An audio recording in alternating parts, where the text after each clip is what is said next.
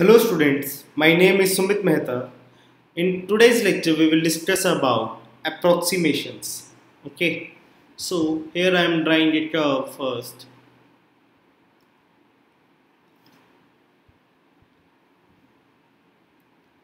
This is x, this is y.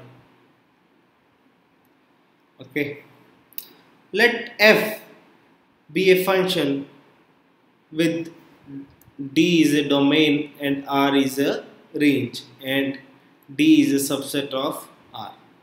Be a given function y equal to fx. So I am drawing a function, random function y equal to fx.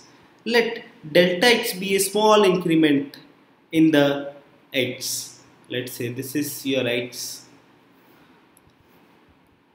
Okay, and let's say this is delta x. This is a small change in x. Recall that the increment in y corresponding to the increment in x denoted by delta y. Okay, so this should be f of x plus delta x minus fx, because earlier the y is here. Now after changing in delta x, so this is the change in y, so it is y plus delta y. So the delta y is written as f of x plus delta x minus fx. So the first thing we need to define here is the differential of x. The differential of x means dx is also denoted by delta x, small change in x. Second part, the differential of y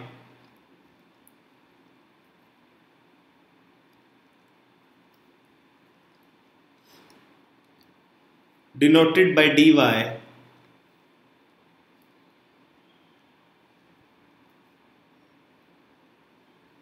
is defined by dy is equals to f dash x or dy equal dy by dx into delta x. Okay students, now the third point is, in case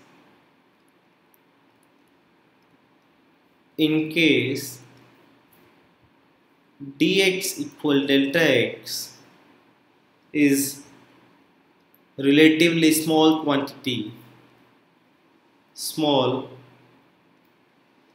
when compared to x, dy is good approximation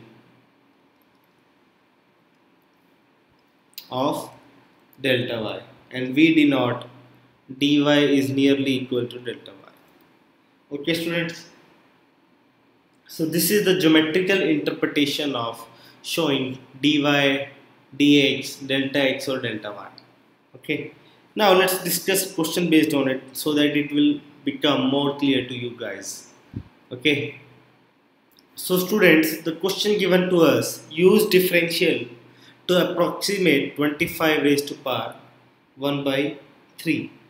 Okay, so we need to find out the cube root of 25 with the help of differential.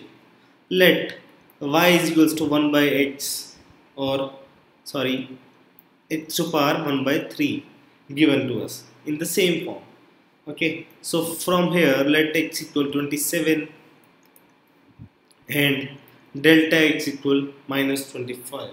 So can I write delta y is equals to x plus delta x minus x 1 by 3. So this is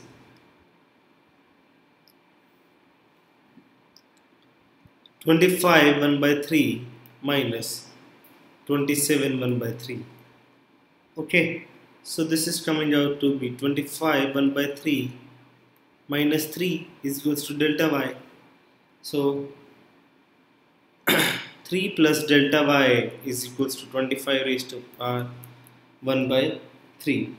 Now as you know, dy is approximately equal to delta y. So we will do dy is equals to dy by dx into delta x. So I will differentiate the function this y equal to x to power 1 by 3. So from here dy by dx coming out to be 1 by 3 x to power minus 2 by 3. Okay, so I will write